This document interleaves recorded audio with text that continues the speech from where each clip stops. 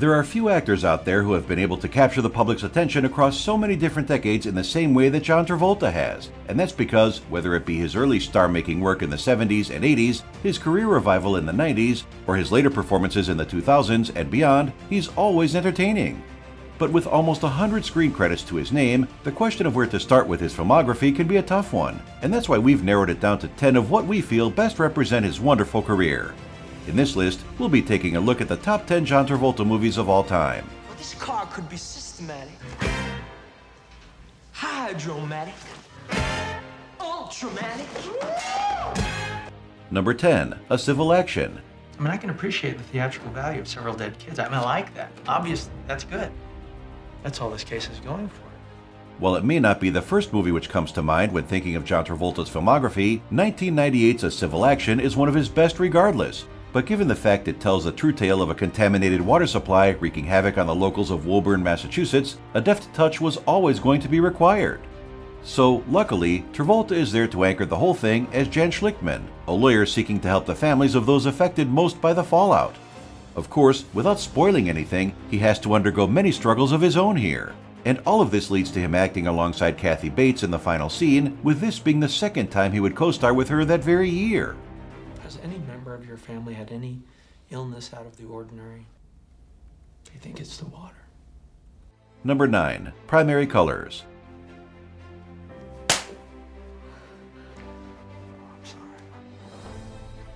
John Travolta was a busy man in 1998 because, aside from playing a defense attorney desperate to bring about justice in a civil action, he would also get to sink his teeth into the role of presidential candidate Jack Stanton in Primary Colors.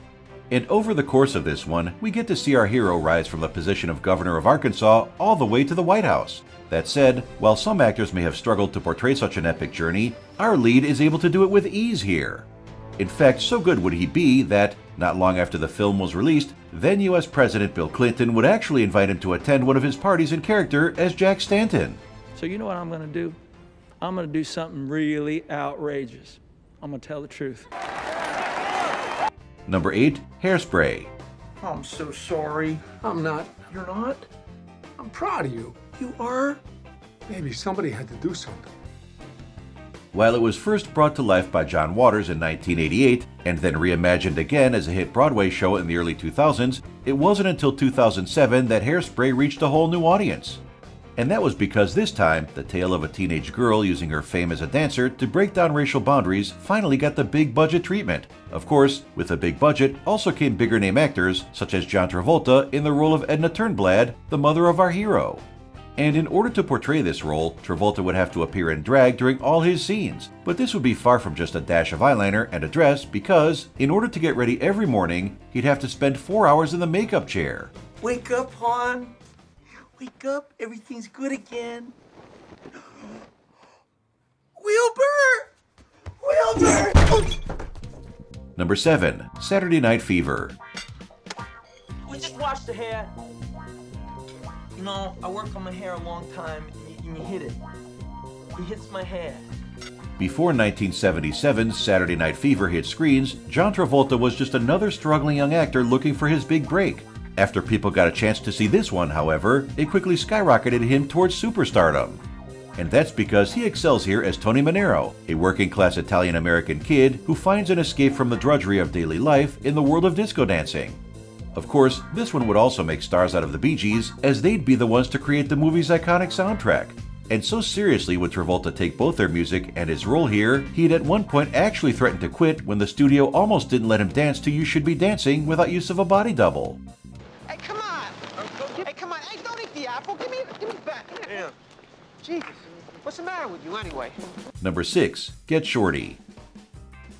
Now, I've been shot up before.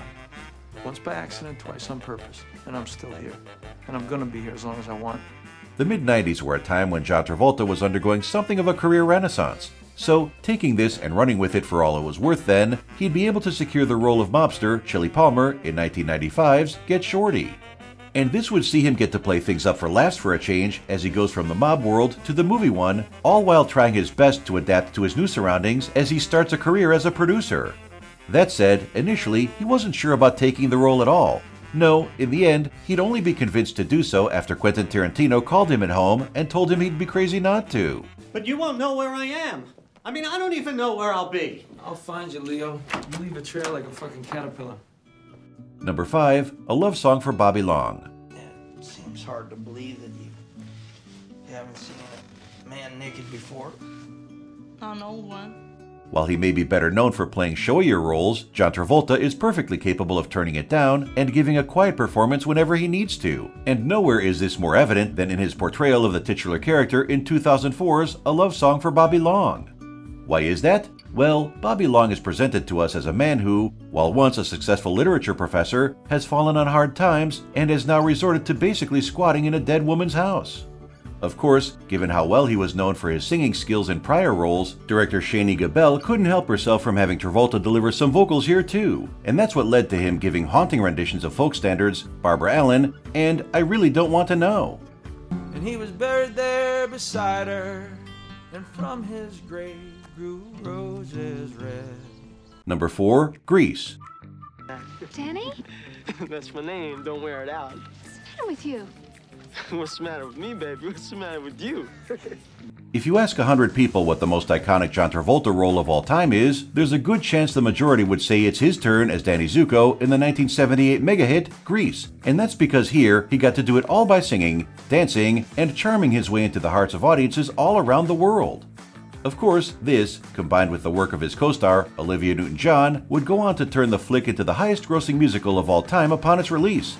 And even to this day, its cultural footprint is so strong, you can't go to a wedding or a family gathering anywhere without having a few of those hits played on the dance floor.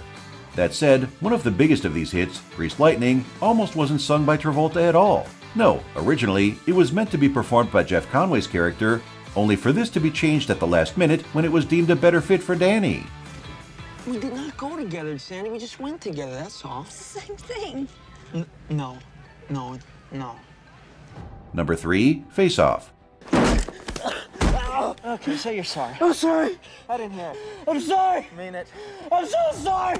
Sometimes when you sit down to watch a movie, you want high art. Other times, though, you just want big, stupid fun, and few other action movies of the era provide this more successfully than 1997's Face Off. And sure, a large part of this is because of the brilliantly unhinged performance from Nicolas Cage. But without John Travolta there to play off him in the tale of a cop and a criminal who switch faces, it wouldn't have been the same. Why is this? Well, so committed were the two to getting each other's mannerisms correct, they'd spent 2 full weeks together prior to filming, learning how to mimic each other perfectly. I don't know what I hate wearing worse. Your face or your body? Number 2, Blowout. We don't want to embarrass his family. What do you want me to do? Just say she wasn't there? I mean, I already told the police. That's already taken care of. Over the years, John Travolta's star power has seen him get to work with a who's who of great directors. But for all that's made of his work with the likes of Quentin Tarantino, it often goes forgotten that he also had a starring role in Brian De Palma's 1981 cult classic, Blowout. What was the story of this one? Well, taking direct inspiration from 1966's Blow Up, it explores the character of Jack Terry, a sound effects technician who inadvertently captures audio evidence proving the assassination of a prominent US politician. Needless to say then, what follows is a tense thriller as our hero gets dragged deeper into the conspiracy behind the crime. And Travolta's downtrodden and paranoid performance here is only helped by the fact that, throughout the shoot, he was suffering from insomnia and so couldn't get any sleep. They have erased my tapes, they've made you disappear, and next it's gonna be me. But I'm not disappearing, I'll tell you that. Yeah, I am. Our number 1 pick is Pulp Fiction. Mom's word. Cool. Now, if you excuse me, I'm gonna go home and have a heart attack.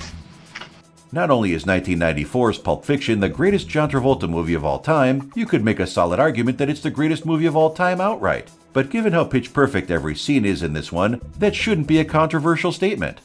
Of course, while there's a variety of different characters across different crime-centered stories here, the star of the show is really Travolta's hitman for hire, Vincent Vega. In fact, so great and so iconic of a performance he would give here, it would entirely revive his career with general audiences after years of him being considered washed up.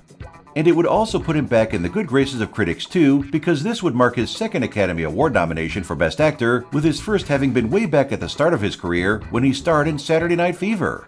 Looking at the film's ratings, we find that Pulp Fiction received a great 8.9 out of 10 on IMDb.com and an even better 94 from Metacritic.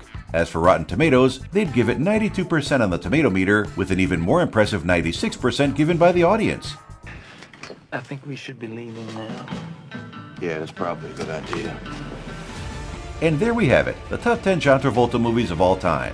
No doubt you have your own list, so be sure to let us know in the comments below. Also, don't forget to subscribe to our channel and get alerted of our next video. We'll hope to see you soon.